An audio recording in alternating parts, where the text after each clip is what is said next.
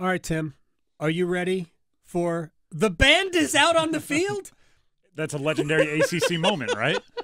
Eric Dickerson is now an ACC legend. It's a great picture, though, with the glasses and laying on the football field. That's what we did today. The next ACC Hall of Fame induction class is John Elway. Like that. Aaron Rodgers. It's Andrew Luck, Eric Dickerson. Throw them all in the ACC Hall of Fame. Can I just say that the ACC just now became the best swimming and diving conference in America? You know, the funny thing.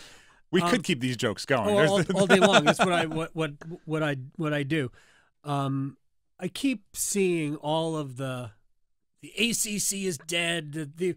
These teams are going to leave. I just wonder how many people. We think about these as college conferences. They're not. Look at the history of the banking industry. It's what college conferences have become. Like, did the SEC really need Missouri? Or do they just want St. Louis and Kansas City? They wanted that market and all the football fans in it, right? That's basically what this is. Which excites you if you're J.P. Morgan. It doesn't excite you if you're the, I don't know, First Bank of Missouri or whoever is going to get swallowed up by J.P. Morgan and you're not going to exist anymore. Well, the banking rules, and I don't know why I'm talking about this because I don't really know a whole ton about it, but the banking rules used to be that you couldn't open up, if you were a big bank, you couldn't open up a branch in a state where you didn't have a presence in.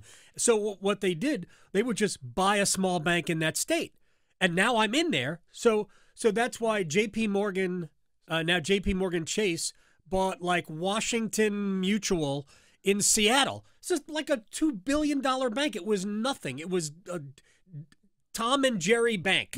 They all did it, and that's what it is. So we just bought Cal, and now we're in California, and we're in Texas, and we can go recruit. But stupid. I think that actually we stumbled into a really good kind of analogy there, because the banking industry is one of those things where I think most of us kind of know just enough to be dangerous, but we don't. Like, I don't know how banks work. I don't even have an ATM card. I don't all the numbers.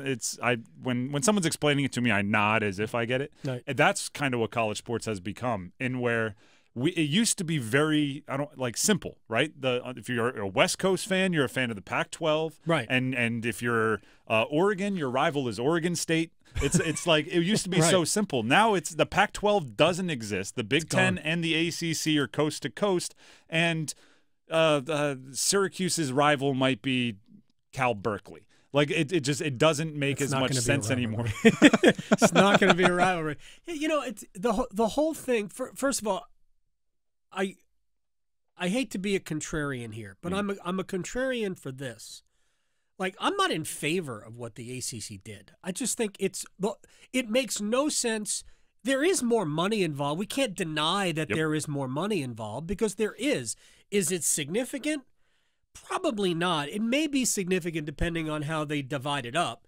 It could end up meaning $15 million more to Florida State, or Clemson, or whoever. And those are the three schools that voted against it, right? North Carolina, Clemson, and Florida State all voted against. NC State flipped from no to yes. Randy Woodson, it was his vote, right? And I hope he got something for it. I hope he went to the 11 schools that wanted him to flip from no to yes and said, listen, I'll say yes, but you got to do this for me. We get all the positive officiating decisions for Kevin Case in basketball. Everybody's complaining about travel. We don't want an away soccer, tennis, or swimming meet on the West Coast for 5 years. Oh, that would be a good trade. That would be a good. But we're sitting here and we're looking at these things as college conferences, and they stop being that. And we're stuck in this era that does not exist. Like, I talked about this a couple of weeks ago. We have a bunch of people who got mad that the ACC moved their offices from Greensboro to Charlotte. I mean, seriously, they moved their offices from Greensboro to Charlotte. If you're the Atlantic Coast Conference, you want to be in a bigger city, right? If you even need offices, which I contend you don't even need an office. What do you do? A Zoom link?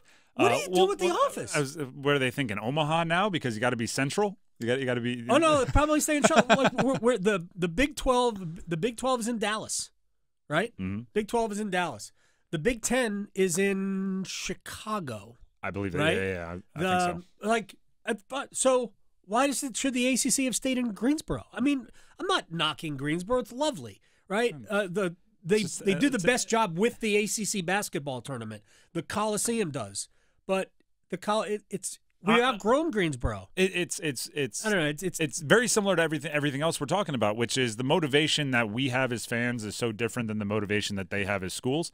They want to be in an airport hub, right? Right. They want That's all they care about. They want direct We should be flights. in Atlanta. Yeah. Why aren't we in Atlanta? Yeah, it depends on which airline you have your frequent flyers with. That tells you what city you want to be in. And Dallas makes sense, and Chicago makes sense, and Atlanta would make sense. But it's Charlotte makes sense. Charlotte's got a good airport. As fans, we want tradition and Greensboro, Yep. and we want the way it was when we were kids, and we want all that. But that's not their motivation anymore. They're looking at it from a business standpoint.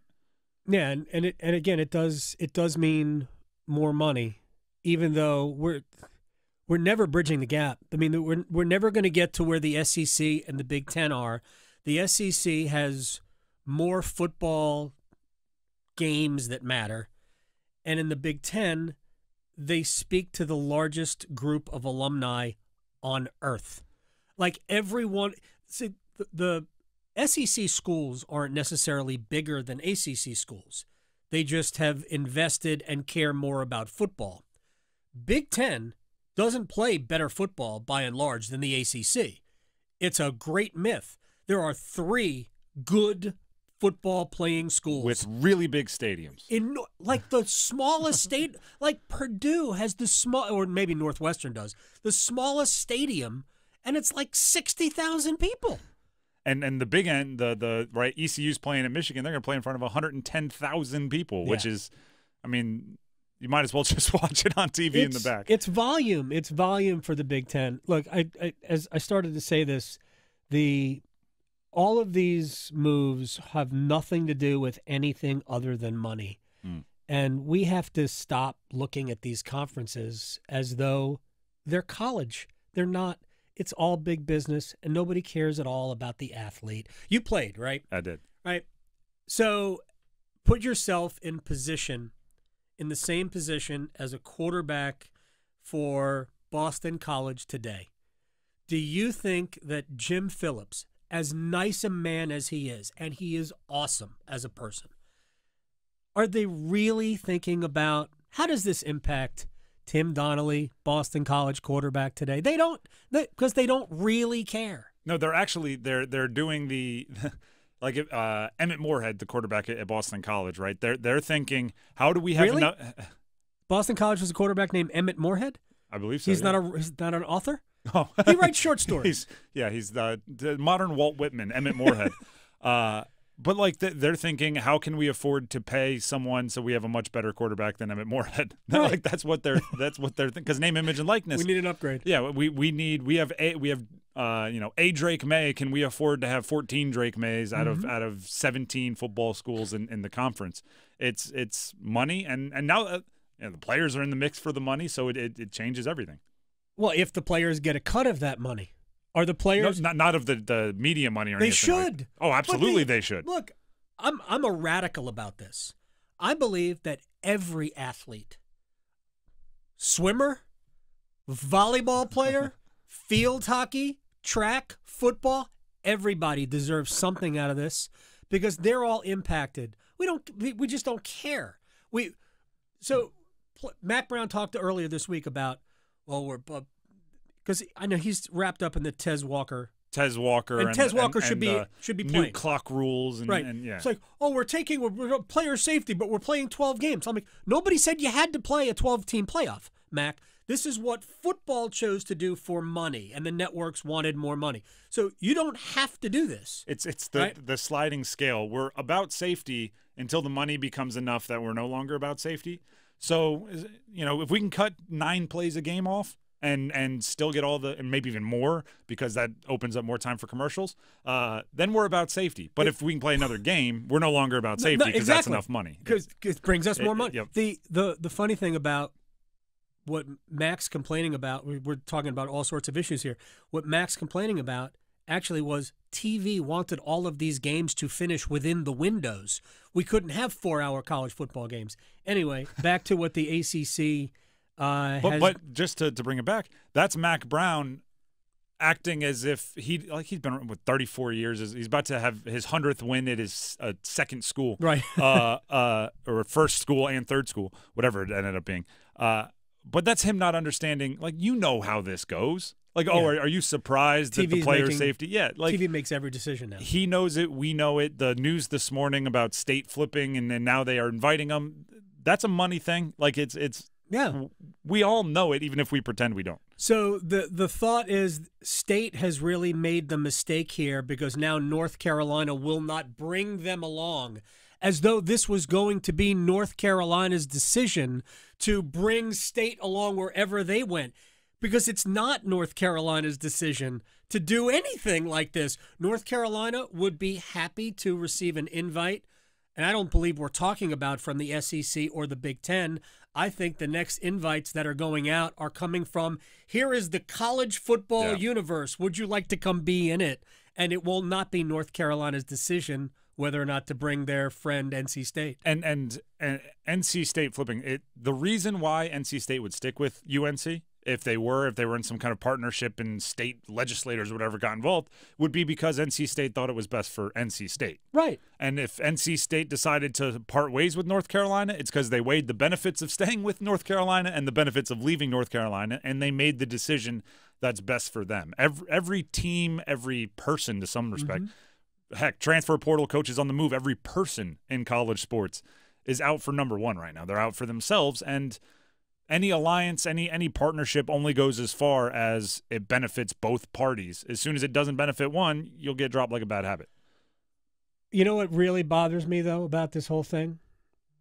ACC football. We have a list, but go ahead. ACC football media days now needs to be 4 days. I can't. I can't do 4 days. I can't. I draw the line. Next year. It's happening next year. Yeah, gosh. It should be. It probably should have been one with instead of 3. So now I'll say it should be 2.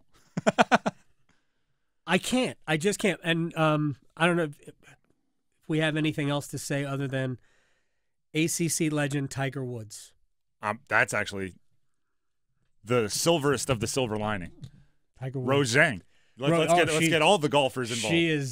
She is awesome. Yes. Max Homa. We could. Katie Ledecky. Katie Ledecky. Oh, we can go on for a long time here. The guys that created Google. Oh, it's funny. Mike DeCourcy of the Sporting News, who was on the show with me, I think it was earlier this week, actually said, blame Google. Because through Google and all of the searches you can do, you can find out that Cal and Stanford haven't really been good in football ever. Right? I mean, there was a short period for Stanford. Yep. The end of the Jim Harbaugh, beginning of the David Shaw era, but basically they haven't been any good. But Google owns the hamster wheel is cranking. Google owns YouTube. They do. YouTube TV. I think it's the only way to watch college football now. True. Media rights. Step up, YouTube. If you want Stanford in the ACC, we need however many millions per team on the media deal. Stanford's leaving money on the table, as is Cal. SMU isn't taking any money for 9 years. So the ACC matters to somebody, because they're willing to pay their way for 9 years. SMU is coming for free. That is amazing. And that's how the ACC is going to finance this. It really is a Ponzi scheme. If you're getting three schools coming in for 50 cents on the dollar total. It's the multi-level marketing. Now you have to tell Stanford, Cal, and SMU, you have to find 3 friends each to come in for free, and that'll then you'll get a cut of that. And it's I think this was pitched to me in college by somebody that was selling like makeup. It is Amway. Yes, it absolutely is. The whole thing's just ugly, but everybody's mad, and I think mostly media people are mad because now we have to cover more teams. We'll stay up late. I'm not staying up. Well, I'm sorry. I'll watch it the next day. And we have football to talk about actually now. Hey, how about that? And do you think maybe that Randy Woodson said, yeah, we'll do it after watching the passing performance? Said, let's get everybody talking about something other than we didn't cover against UConn. Oh, my gosh. All right, Tim. That was fun. That was fun.